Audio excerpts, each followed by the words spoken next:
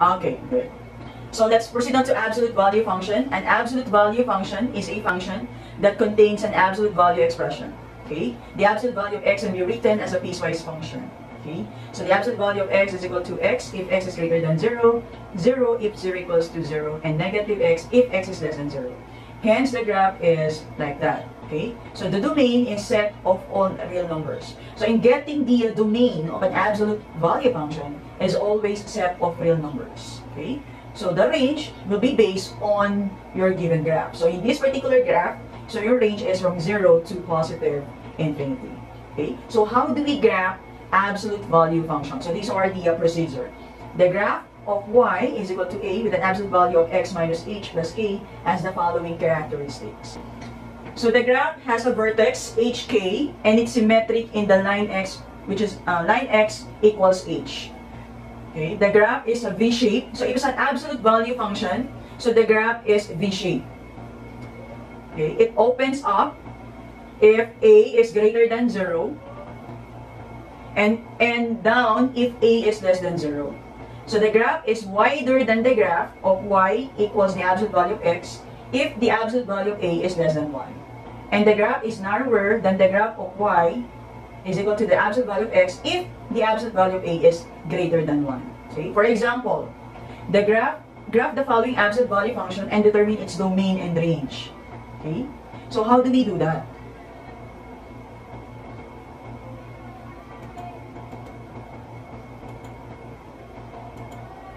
So how do we graph an absolute value function? Okay?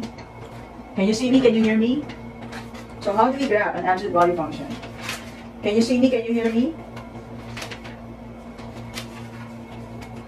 Can you see me? Can you hear me? Yes, oh, okay. So how do we graph an absolute value function?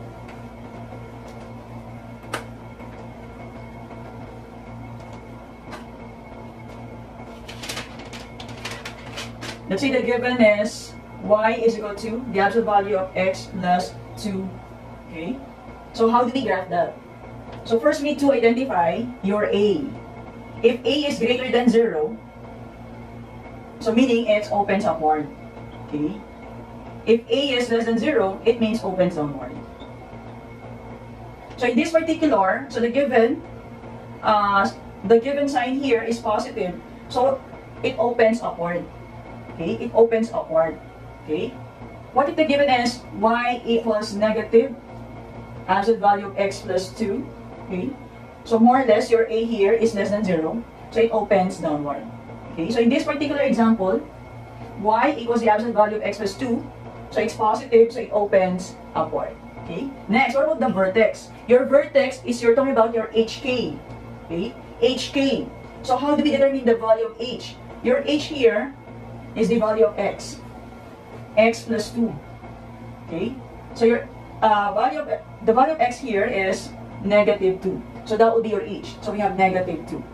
Miss, what about your k? For your k is the constant outside the absolute value expression.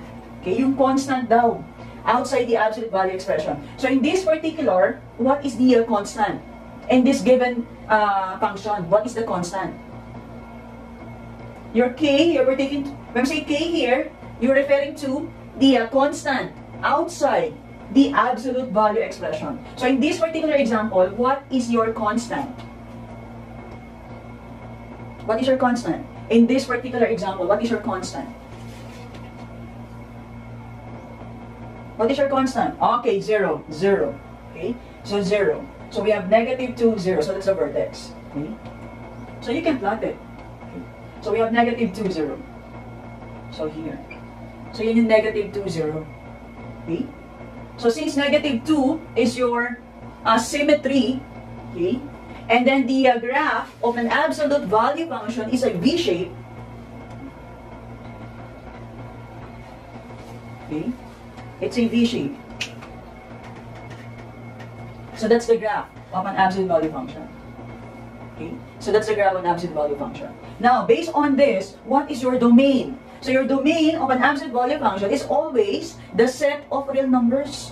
Always the set of real numbers. So your domain in this particular is from negative infinity to positive infinity. Now what about the range? Of course, since you do have vertex, okay, So your range will be based on your y value. So what in this particular, what is your minimum value? What is the minimum value of y in this particular graph? What is the minimum value? Okay, 0. So we have 0 going where? Going where? 0 to 0 what? Okay, 0 to positive infinity. Okay, 0 to positive infinity. So that's how we graph an absolute value function. Okay. So another example. Y is equal to negative absolute value function x plus 2 plus 3. Okay. Y is equal to the negative absolute value of x plus 2 plus 3. So since the given is negative, so a is less than 0, so therefore it opens downward. Okay, negative yung a. So meaning it opens up downward. Now what about your vertex?